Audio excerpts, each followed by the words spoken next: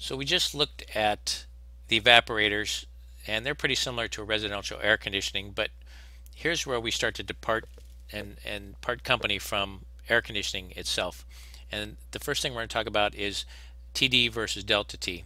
First, we're going to talk about delta T. That's what we're used to as using as air conditioning technicians. So to measure that delta T, we just stick our thermometer in the return air, and you put another one in the supply air, and you find the difference between the two. So it's pretty simple. We do it all the time. It's usually about 18 to 20 degrees, and we use that as a rule of thumb just as a quick check to see how the refrigeration system is working. So there's a bit of a difference with a commercial refrigeration system.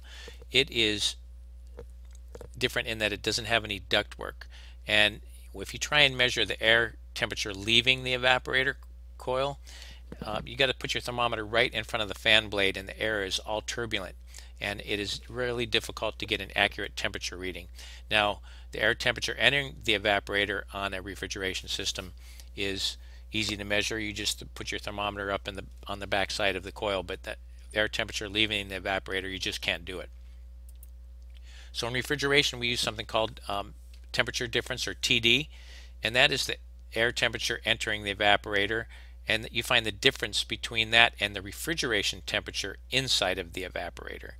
So that is what your difference is. It's a little more difficult, not quite as easy as getting a delta T. So in this class and the rest of these classes, we're going to be talking about TD, which is used in commercial refrigeration, and not delta T. So don't get confused when you hear and you see TD. So let's take a look at some different TDs of some different equipment. We'll start out with what we know, air conditioning, with the air entering the evaporator at 75 degrees and the evaporator temperature at 40. The TD is 35 degrees, quite a bit different than what your delta T is normally at, which is 20. Now our reach-ins both have a TD of 20 degrees and walk-ins a TD of 10. So these are good rules of thumb to use here. Most manufacturers design their equipment to have a TDs in these ranges. So if you're close, you have a pretty good idea that things are working somewhat normally. Okay, so what's this evaporator temperature and how do we get it? Well, it's the temperature inside of the evaporator tubing itself. And the way you do this is you hook your gauges up to the suction line and of the system, and usually there's a suction port inside the cabinet of the evaporator coil just before it exits the cabinet, so it makes it pretty convenient to measure that suction pressure right there at the evaporator rather than having to go out to the compressor. And then you refer to your pressure temperature chart for that refrigerant, and you just convert the pressure over to temperature. Or you can use your gauges if you have digital gauges, or the gauges that have the refrigerant scale that you need.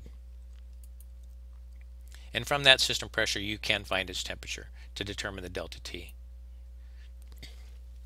So let's first of all look at the delta T. We're going to review the delta T, and then we can see the differences. So here's a residential system, and when you stick your thermometer down here and you have a return air temperature of 75, you put your thermometer up in the supply air ductwork, you have a supply temperature of 55 degrees, and your delta T is 20 degrees. We're used to that.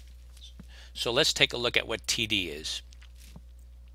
So we take the return air temperature, it's the same, 75 degrees.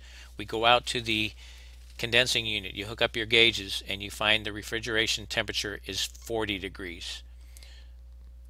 And that is the difference, not the supply air temperature, but the refrigerant temperature itself. So I want you to pause the video. I want you to pull out a PT chart. I want you to check R22, and I want you to figure out what pressure corresponds to 40 degrees Fahrenheit and what is the TD on this evaporator coil.